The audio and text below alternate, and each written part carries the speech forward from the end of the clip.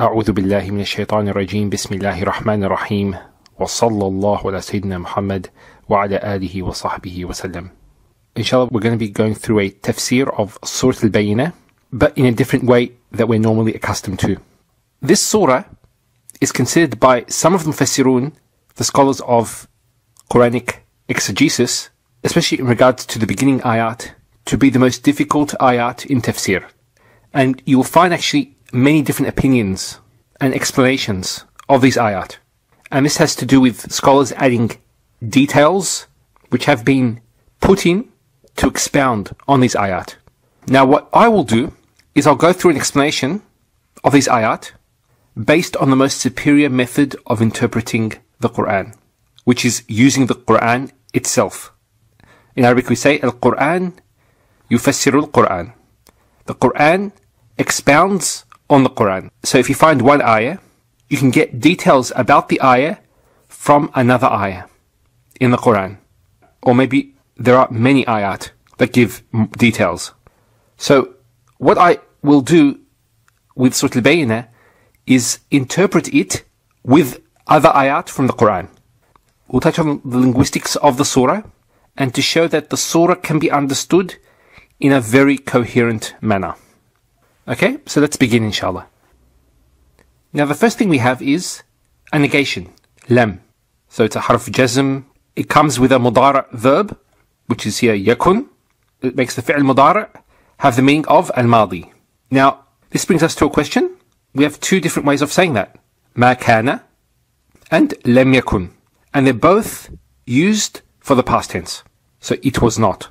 Now this is used in the ayah. So let's first of all explain the difference between why ma kana was not used. It wasn't ma kana ladhina kafaru and so on. It was lam yakun. Ma actually is a stronger negation, is stronger as a response to denial. And it comes as a response. So for example, if somebody denied this, that the disbelievers among the people of the scripture and polytheists were not to be parted until there came to them clear evidence, then the response of that would be ma kana. Here the ayah is just giving information. It's not responding to denial. Now that's one way of using ma. Ma also is a stronger negation than lam.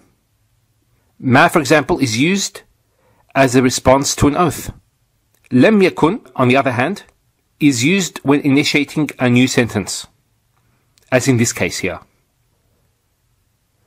And it can also be used for example, a jumla haliyah. For example, in Surat Al-Insan, where Allah subhanahu wa ta'ala says, هَلْ أَتَى عَلَى الْإِنسَانِ حِينٌ مِنَ الدَّهْرِ لَمْ يَكُنْ شَيْئًا مَذْكُورًا. So scholars say that لَمْ يَكُنْ شَيْئًا مَذْكُورًا is the hal for insan. And so لَمْ يَكُنْ is used. Now to contrast both مَا كَانَ and لَمْ يَكُنْ, we have the following ayah. ثُمَّ لَمْ تَكُنْ فِتْنَتُهُمْ here لَمْ تَكُنْ. So ثُمَّ لَمْ تَكُنْ فِتْنَتُهُمْ إِلَّا أَنْ قَالُوا وَاللَّهِ رَبِّنَا مَا كُنَّا مُشْرِكِينَ. So here the ma comes after an oath. وَاللَّهِ رَبِّنَا. So you see there's more strength here with a negation. Now another example of using lam, for example in Surat Al-Ikhlas, قُلْ هُوَ اللَّهُ أَحَدٌ اللَّهُ الصَّمَدُ لَمْ يَلِدْ وَلَمْ يُولَدْ وَلَمْ يَكُنْ لَهُ كُفُوًا أَحَدٌ. So it's giving information, and that's why lam is used and not ma. So we see the reason why lam was used. Okay, next. So lam yakun, so there's a negation there. Then comes the ism of yakun, which is alladhina. This is fi mahal rafa' ism yakun. And then kafaru. Kafaru is the silat al-mawsul for the ism mawsul, alladhina. Lam yakun alladhina kafaru. So it's those who commit kufr. So this verb kafara, or here the plural, kafaru, means to cover, hide, conceal, deny. So it's a general word. It could include complete denial of the religion of Allah subhanahu wa ta'ala and ingratitude. Because when one denies Allah subhanahu wa ta'ala and his religion, one is ungrateful. He's not acknowledging the one who gave him all the good in his life.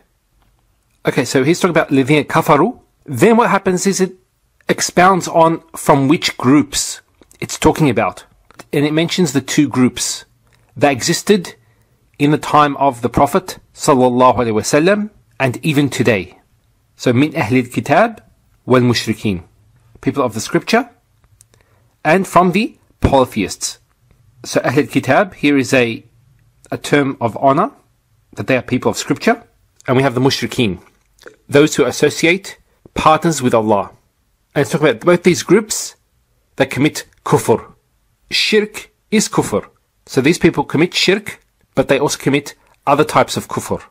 Things like denying the attributes and actions of Allah subhanahu wa ta'ala, things like denying that Allah sent a message, and so on. So the Quran mentions many instances of the kufr that they commit. Now, using the term here, ahl, denotes that they are people of knowledge. They've got access to the scriptures. They have guidance of the scriptures. So these are the main groups that existed in the time of Rasulullah sallallahu alaihi wasallam, and even today, the mushrikeen. And let's see an instance of them committing kufr mentioned in the Quran. So you'll find many instances of this, but I'm just giving you some examples. So for example, the surah where it's usually mentioned is in Surat Al-An'am. It says here, ثُمَّ الَّذِينَ كَفَرُوا بِرَبِّهِمْ يَعْدِلُونَ. Then those who disbelieve equate others with their Lord. And you notice here there's restriction in the language. هُوَ الَّذِي, He is the one. وَهُوَ اللَّهِ. So notice here it talks about creation. هو الذي خلقكم من طين ثم قضى أجله وأجل مسمى عنده. So he's talking about creation, that Allah created. It's He who created, and not anyone else, and not their false deities. Next it talks about that Allah is the only deity in the heavens and the earth. He knows your secret. يعلم سركم وجهركم ويعلم ما تكسبون. And He knows what you earn. So these mushrikeen, those who equate others with Allah, think that Allah doesn't know their secrets and what they do in public and what they earn. So all these gods that you worship, they do not create, they don't know anything. They can't harm, they can't benefit, and so on. So the point is, ثُمَّ الَّذِينَ كَفَرُوا بِرَبِّهِمْ. Those who deny their Lord, يَعْدِلُونَ. So they give the powers that Allah has to others besides Him. So it's a kufr of al-mushrikeen. Here it says, لَقَدْ كَفَرَ الَّذِينَ قَالُوا إِنَّ اللَّهَ ثَالِثُ الثَّلَاثَةِ. They have certainly disbelieved who say Allah is the third of three. And some of them say that. They say the Father is part of a Trinity. And Allah calls this belief kufr. لَقَدْ كَفَرَ. And obviously this is also shirk. And the reason why we know that is because of the jawab. وَمَا مِنْ إِلَهٍ إِلَّا إِلَهٌ وَاحِدٌ. And notice here the ma that comes as a response. We said the ma comes responding to something. Kufr is more general than shirk. Now the reason why kufr is mentioned is because they're not just committing shirk, but what they're doing is also they're denying scripture. All the prophets believed in one God and not a trinity. Okay? So that's one instance of Ahlul Kitab committing kufr. So لم يكن الذين كفروا من أهل الكتاب والمشركين.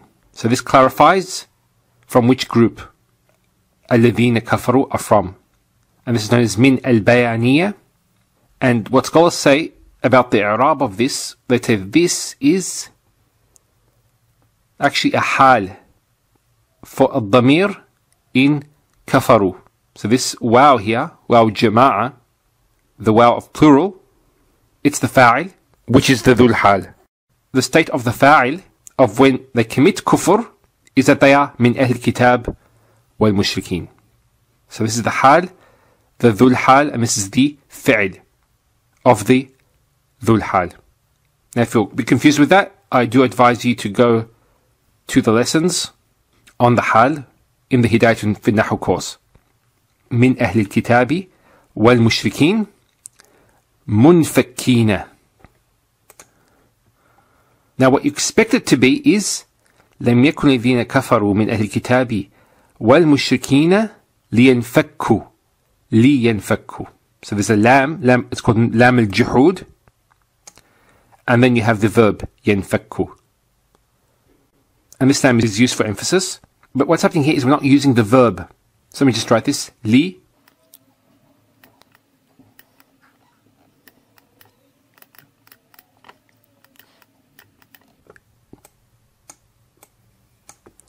لينفكوا. What's happening here is we're using the ism fa'il, munfakkin. And this is actually the khabar of yakun. So there is emphasis here more than if we used the verb form. Because the verb indicates an action in time. It could occur for a period of time and then stop. This is talking about a permanent parting away. A complete parting away. So those who disbelieved among Ahl al-Kitab were mushrikeen were never, ever gonna be munfakkin. So the verb infakka yanfakku means to separate from a strong bond. Something that's very tight. And what this indicates is that Ahl al-Kitab wal mushrikeen were very strongly bound to their kufr. And they were not going to separate or part away from it in any way. And what was needed was munfakkin. And it's a permanent separation. So this action of infikak, the masdar, it takes a great force to separate. So لم يكن الذين كفروا من أهل الكتاب والمشركين منفكين حتى, until. This is what's known as harfu ghaya. It's a particle which denotes, you could say, an endpoint. This was not going to happen until what? تأتيهم البينة. تأتي means to come. And what came? Al-Bayyinah. To who? Hum. They. There's actually another verb that could have been used. حتى جاءتهم البينة. But the mudara is never used for جاء. تجيء is not used in the Quran. So I've spoken about the difference between جاء and أتى. They both mean to come. أتى أمر الله and جاء أمر الله. Both are used in the Quran. جاء has more strength to it. More than أتى. Even the way you pronounce it. جاء أتى. Here, تأتي is the only verb used in the mudara' form. جاء is only used in the ماضي. إذا جاء نصر الله والفتح. But أتى يأتي, they're both used. The ماضي and the mudara' form are used. One of the usages for the fi'l mudara' is when an action occurs repetitively. So here, تأتيهم actually is speaking of Al-Bayyinah coming to them time and time again. And this actually matches the next ayah. رَسُولٌ مِّنَ اللَّهِ يَتْلُو صُحُفًا مُطَهَّرَةً. We'll speak about this ayah in the next lesson, but it's talking about that the revelation is recited. And the mudara' form is used as well to denote it occurring time and time again. So there's a constant reminder for Ahl al-Kitab and al-Mushrikeen. And what came to them was Al-Bayyinah. Al-Bayyinah comes from the verb bana yabinu, which means to be clear and apparent. And we have the sifa mushabbaha, bayyin. So here it's on the pattern of fa'il. So if we, let's just do this.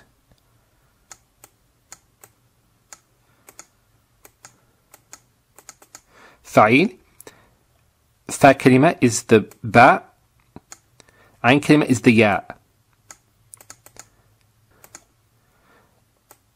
Then we have the ya as well, another ya.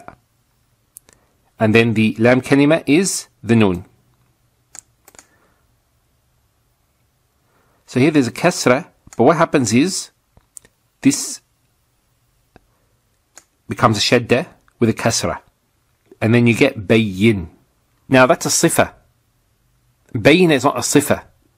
It's describing something, an entity. And you do this by adding a ta marbuta at the end. Or you can do it by adding a ta marbuta at the end.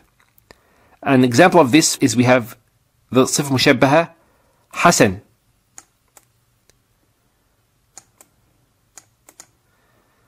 So حسن, but if you add ta marbuta at the end,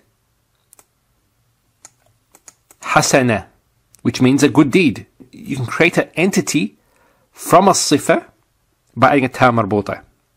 And the ta marbuta, actually you can create events or occurrences. For example, الطامة, الصاخة, القارعة, and so on. In those cases, for example, you have the ism fa'il, and then you add a ta marbuta at the end to create the event. Okay? So in this case, Al-Bayyinah, the clear evidence.